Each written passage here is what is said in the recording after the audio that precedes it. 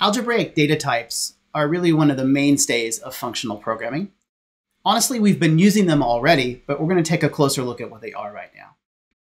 Let's try to model some data from the real world. Think about whether you would use a record or a variant for each of these kinds of data.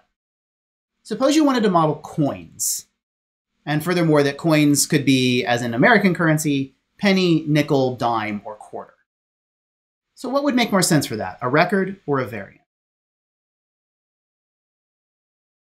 Well, we're trying to model something that could be one of several things. A coin is either a penny or a nickel or a dime or a quarter. And a variant lets us do that. It lets us have those 4 different constructors, and any value of that type would be exactly one of them. What about a student?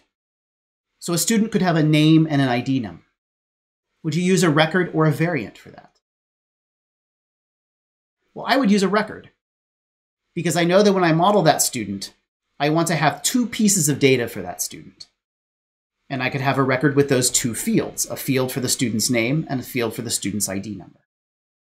Of course, if I tried to use a variant and had one constructor for name and one constructor for ID number, then I'd never be able to have those 2 pieces of data simultaneously.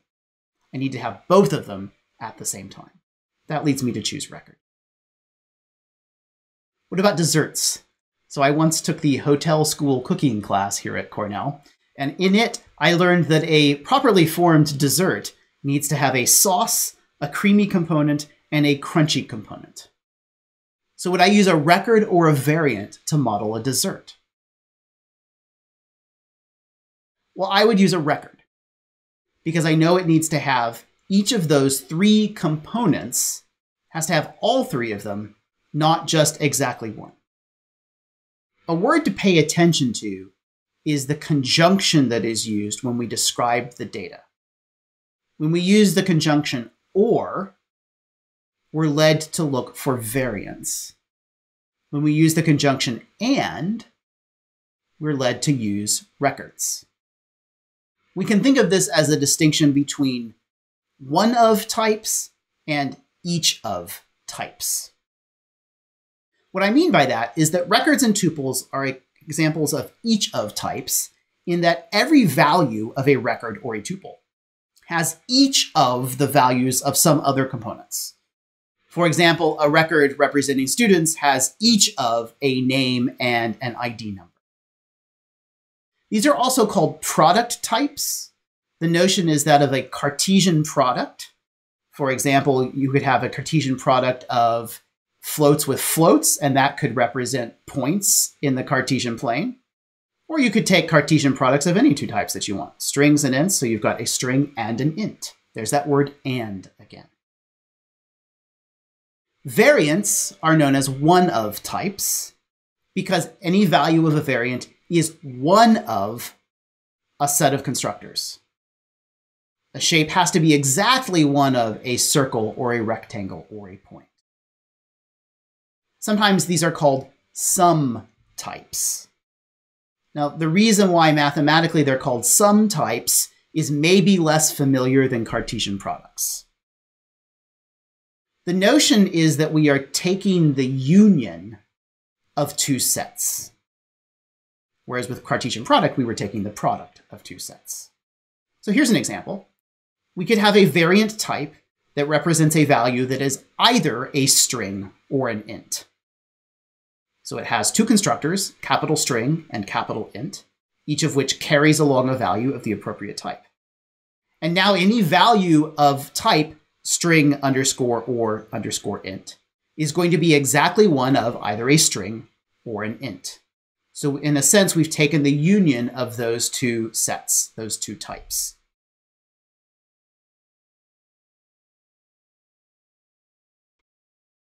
But there's a little more going on to it than that. It's not just a union, because the constructor name, or the tag, tells us which set that the value came from.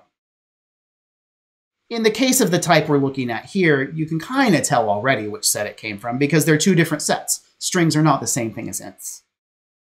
But suppose we wanted to create something that is either a blue or a pink int. Right now we're taking sort of two copies of the set of all integers and unioning them together, but keeping track of which copy, as it were, the value came from. It was either the blue integers or the pink integers. That's what the tag tells us. This is known in mathematics as a tagged union. And it's written as a usual set union, but with a little plus sign inside of it. So that's what variants are. They are tagged unions because they tell us exactly which one of the sets a value came from. And that's why they are sometimes known as sum types, because union is a lot like sum. When you have both sums and products, that might remind you of algebra. Indeed, variants are also known as algebraic data types because they allow the combination of sums and products. They allow the combination of each of types and one of types. The abbreviation for algebraic data type is ADT, which is a little unfortunate because that has a name clash with the abbreviation for abstract data types, as you will have learned in 2110. So be careful, ADT might mean either one of those things from now on. You'll figure it out from context.